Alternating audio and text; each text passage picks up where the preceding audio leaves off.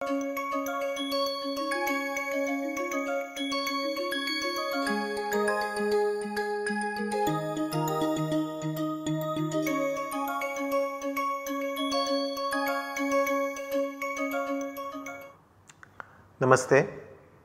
In our earlier modules, we have discussed about financial statements, then we have discussed various conceptual aspects like corporate governance, like evolution of accounting. Today we are going to go back to the very first step of accounting. If you remember, the accounting has 3 steps. One is recording of transactions, summarizing and preparation of financial statements. Normally the students are first taught about recording and then they go to financial statements. We have followed a reverse path. We have first understood what is a final output in the form of balance sheet, then P&L, then cash flow, and now we are going to understand what is a recording part of it. The main purpose of changing this sequence, because this course is mainly for non-accounting students like engineers or management students who are less interested in recording, they are more interested in reading and analyzing the statements. So we have tried to understand the balance sheet, P&L and cash flow. Now we will discuss what are the basic transactions. Using those transactions you get a summary, and from that summary you have made the P&L and balance sheet. So this is popularly known as journal entries or ledger entries. We will not go into too much of details of it. I will just give an overview as to what is journal, what is ledger and so on. And in the next PPT of this module, we will see how basic P&L and balance sheet is prepared, so that in next sessions we can talk about preparation of corporate P&L and balance sheet. Okay, to first begin with the recording of financial transactions. So we are going to discuss about journal, ledger and subsidiary books. These are the major books of accounts.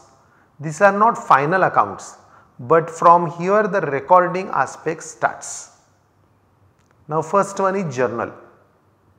Now this is called as a book of original entry, because all the transactions are first recorded in journal and the effects are decided here in journal. Recording of transaction is many times called as journalizing of entries. Entries are recorded normally in a chronological manner. These are very important. In earlier days we used to have physical books where people will actually write the journal entries. Now most of the accounting is computerized. So journal entries happen within the system. Within the system ledgers are created, and within the computer system the final accounts are created. But keep in mind, the correctness of journal entries has not gone down, in fact it has increased. If there is any kind of mistake in the journal entry, it is going to be carried in the ledger and it is going to be carried in the final account. So either an entry in the amount or entry in the very conceptual, a mistake in the very conceptual understanding of the entry is going to distort the final accounts completely. So keep in mind that journal entries have not lost relevance. Only thing is, instead of from the book, today they are made in some computer software. But understanding of these entries is very important. Now this is a specimen of traditional journal where you write date, particular, ledger folio, debit amount and credit amount. Even in computerized system, a similar type of entry is to be made.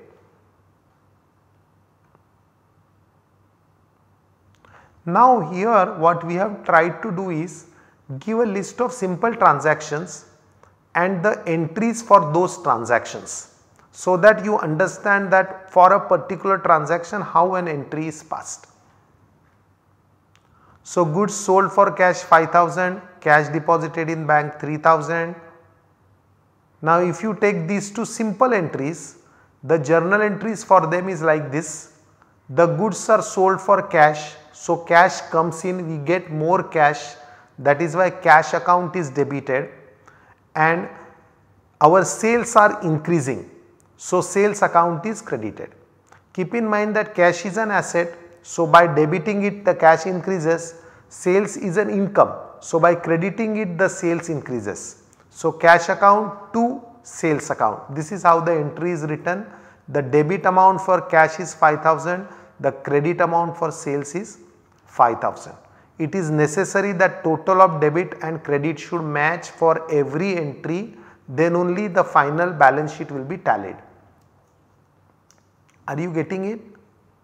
For those who do not have any commerce or such type of accounting background, this may be very new, but this forms the basis of all other entry or various entries or various accounting which is done in future. The next entry was cash deposited in bank. So, remember here what is done is the bank balance is increasing and the cash balance is decreasing. So, we say bank account debit 3000 to cash account 3000. That means the cash account is credited by 3000 and here the date is written. Are you getting me? Now we can take hundreds of transactions and go on writing more and more entries. As I told you, we are not going into too much details. This is just to make you understand what a journal is. I hope that much is clear to you. The next one is ledger. Now from the journal, the entries are classified and grouped for a particular account and they are written under a particular account in what is known as a ledger. In the old days, physically the ledgers used to be written and they were called as principal books of entries. Journal is a primary book where the entry is first made, from there it is transferred to ledger, and ledger is a main book, that is why it is called as a principal book of accounts. This is a specimen of ledger. You can see here this side is for debit, this side is for credit, date, particular, JF is a journal folio and the amount. Same way date, particulars, JF and amount. We will write here DR for debit, CR for credit and ABC account is the heading of a particular account.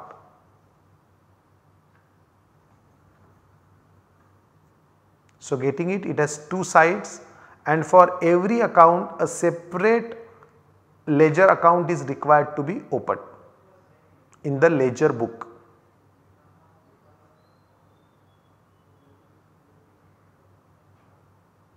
Normally to and by is written on debit and credit side.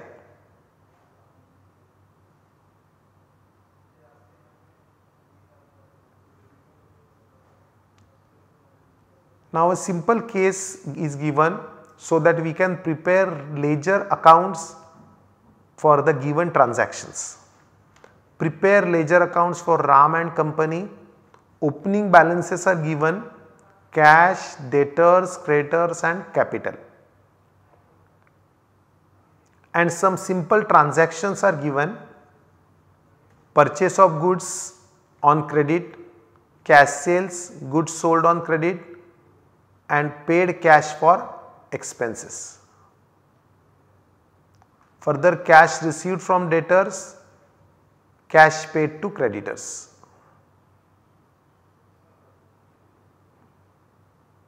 Now I will request you to take printout of this particular case. The case has been shared with you and now try to solve it and then check with the solution. Okay. Now this is how in the books of Ram and Company the ledger will appear. First account prepared is cash account. It follows like this: to balance brought down 1500. You can see here the opening balance of cash was given. It was not given whether it is debit or credit, but since you know that cash is an asset, it is going to have a debit balance of 1500. Then there was a cash transaction on 4th April, cash sales of 2400 So, we have sold goods and we have got cash. So, this will go on debit side in the ledger. On 15th April again there is a cash transaction, paid cash for rupees 250 for expenses. So, you have paid cash, cash will go down, it will appear as a credit transaction. You can just see these transactions here. Are you getting me? So, opening balance 1500 on, this is a debit side. On 4th April 2 sales 2400. On 15th April buy expenses 250.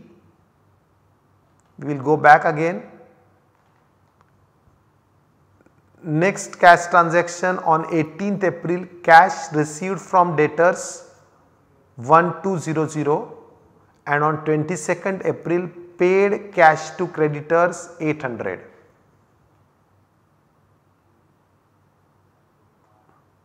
You can see here cash received from debtors will appear on debit side because the money has come in.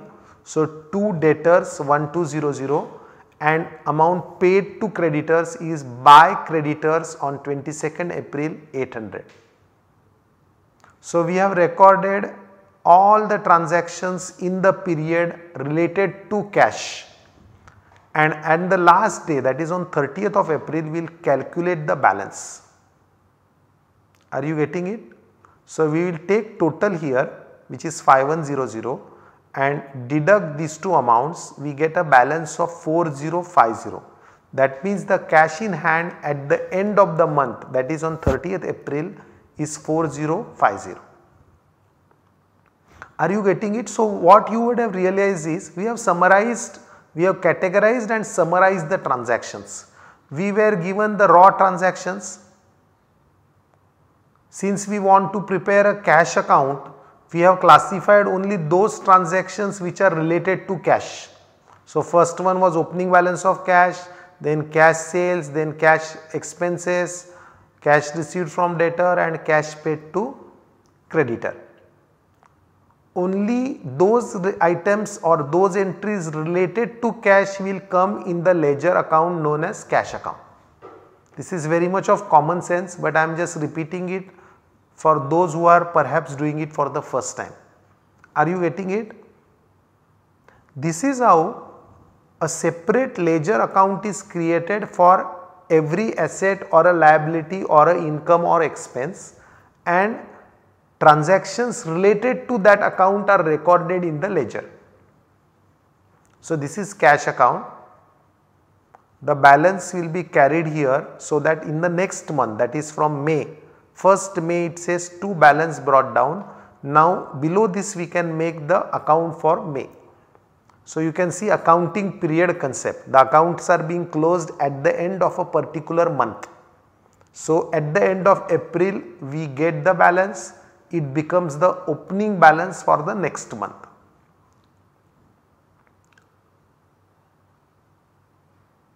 Now, similarly we have prepared purchase account. Purchase account, there was only one entry, two creditors, there was a cash purchase of goods for 3000 and that much is balance carried down. For sales, sales are on credit side, there were two sales, one for cash sale, the other one was credit sale. This is the total sales for the month, balance brought down is 3650. Are you getting it? Next is debtors. Debtors are the customer balances or receivables from customers. There is only one transaction of sale on 7th April 1250, the amount is received by cash 1200 and the balance is 1250. So, if you see carefully, you will realize that the opening balance of 1200 is received on 18th April and a fresh sale, the amount of 1250 is yet to be received till 1st May. Getting it? Perhaps they have a credit period of 1 month. So, last month's balance is received, this month's balance is due, it is carried to the next month.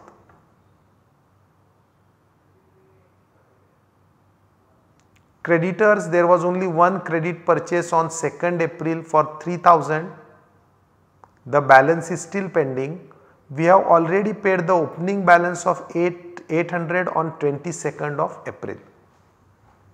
So, these are the accounts of receivables and payables. This is a very small company, very less number of transactions, but that will give you an idea as to how a particular account can be prepared for even for a larger company. Then the expense account, there was only one entry for expense, for cash expense. This 250 rupees is a balance of expenses. Capital account, there is no entry. Normally the capital will not change every month. So, opening balance of 1900 is carried as a closing balance. So, are you getting me? Now, there is one more topic known as subsidiary books. We have just seen that journal entries are passed, then ledger accounts are prepared. But what happens is, in most of the businesses, similar type of entries come in very large number, like purchases, sales and cash. So, there is no point in making journal entry every time. Instead of that, we will prepare a register and record all the purchases in one register, all the sales in one register, all cash transactions are recorded in a special book known as cash book, where the cashier will record only the cash transactions. So, in subsidiary books, instead of having one journal for a similar type of transaction, number of books are prepared which are called as subsidiary books. These are the books of original entry. From there, the transactions are transferred to ledger.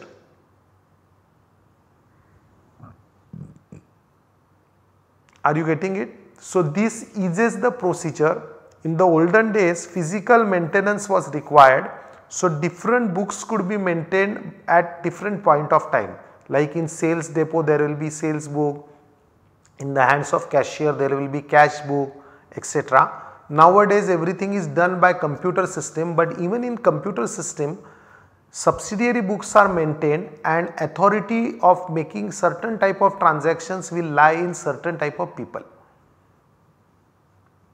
So, typical subsidiary books are cash book for all cash transactions, purchase book for purchases, sales book for credit sales, purchase return book, sales return book, then bill receivable book for recording transactions of promissory notes and so on, bills payable book, and there is one journal proper.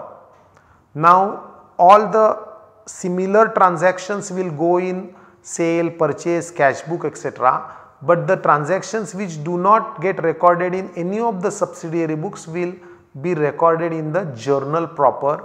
If there are any rectification of mistakes to be done, they will also be recorded in journal proper.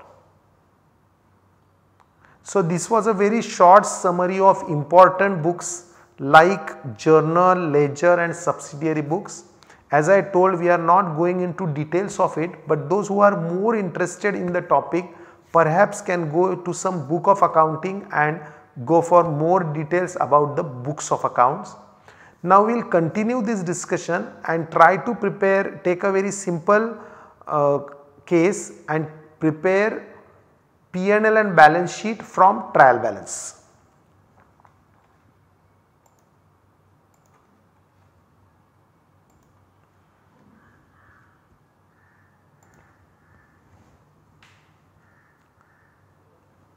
Now, first we will discuss about cash system and mercantile system. We have already discussed about one of the concepts known as accrual concept. In cash system of accounting, what happens is only those transactions which are related to cash are recorded. So, suppose you have a very small, let us say panwala. Whenever sale happens, the person records it as a cash sale. If there is a purchase, the person records it as a cash purchase. Suppose any sales are made on credit, it will be recorded in a separate diary, but the sales will be recorded only when the cash is received. This is called as a cash system of accounting. Earlier, government system used to be mostly on cash basis. Example is this: suppose the December salary is paid on 5th of January, then in the cash system it is recorded in January because the payment has made in January. Though it is an expense of December, it is not recorded in December. This is called as a cash system. Now in general, cash system has lot of lacunae, it is not a foolproof system. So we need a mercantile system where all entries are made irrespective of cash received or not. As and when a particular transaction is due, it needs to be recorded, and afterwards its payment or receipt is recorded. So transaction occurs when a particular contract is entered, when an understanding is reached about sale or purchase or about incurring expense, it needs to be recorded. That is also called as an accrual system. That is why I told you that in our concepts you have read about the accrual concept. Using the accrual concept, the system of accounting which is followed is called as a mercantile system. Cash basis of accounting has lot of lacunae. That is why most of the businesses have converted their accounting system to mercantile system, except for very small businesses. Now the cash system is not much in use.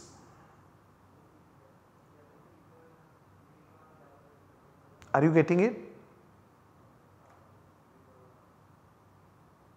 Now let us go to a small case where perhaps you will understand how to make a small P&L and balance sheet. This is not for a company, so not in a particular format, just to understand from the trial balance how to make P&L and balance sheet. First of all, what do you understand by trial balance? We have just discussed what is a ledger. In ledger there are various accounts, and at the end of the period the balances are calculated for each account. Now those balances are listed in a list which is called as a trial balance. Now trial balance has many advantages because it gives you the list of all the accounts. It also helps us to ensure to find out if there are any mistakes. If there are any errors in the ledger, the trial balance will not tally, so that the total of debit should match with total of credit in a trial balance, which gives a initially we feel that most of the things are correct. Of course, it is not a foolproof method, there could be still some errors, but largely it helps us in finding out many of the errors. Now a small trial balance is given, you can see here, and using this trial balance you are required to make P&L account and balance sheet.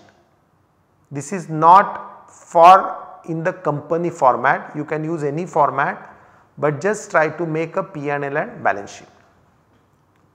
So first of all, read the items of the trial balance, mark whether a particular item is a P&L item or a balance sheet item,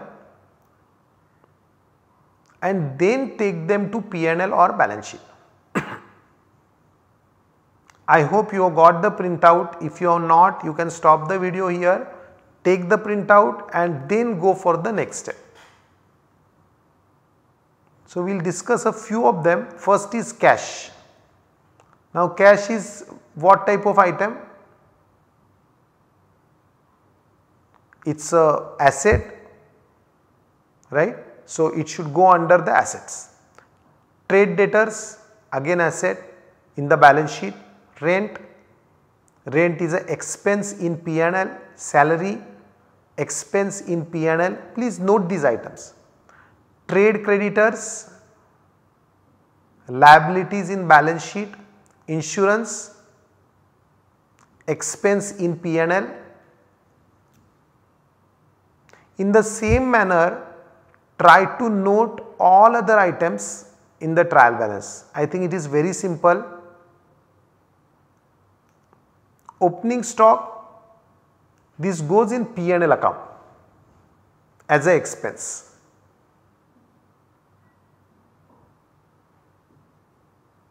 Is it done? So please complete the exercise and then I will show you the solution.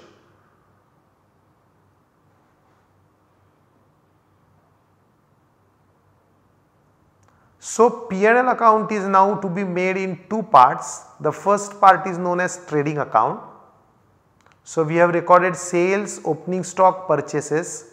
The balance is called as gross profit, which is 65,000. Since there is no closing stock, you do not find here closing stock. If there would have been closing stock, it would have come here. Then there is a listing of all other expenses. So gross profit is 65,000, you list out all the expenses and you get net profit of 30,300. As the name suggests, it's as I told you, it's not for any company, so it's not in a particular format, but it is just given for you to understand how to make a simple P&L. Then we go to balance sheet. Balance sheet, you know, has two sides, assets and liabilities. On asset side, we have recorded motor vehicle, machinery, debtors and cash, capital and trade creditors. The net profit 3,300 from P&L is to be carried in the balance sheet. We have already discussed that profit represents the owner's funds. This amount belongs to the owners, that is why it is shown below the capital. I hope it is now clear to you how to prepare a very starting point, a simple P&L and balance sheet. In coming sessions, we are going to make P&L and balance sheet for various types of companies, taking the actual data from the balance sheets of companies. This was basically a starting point for you to understand how a simple P&L and balance sheet can be made from the trial balance. I hope it is clear to you. So we will stop here. Namaste. Dhanyavad.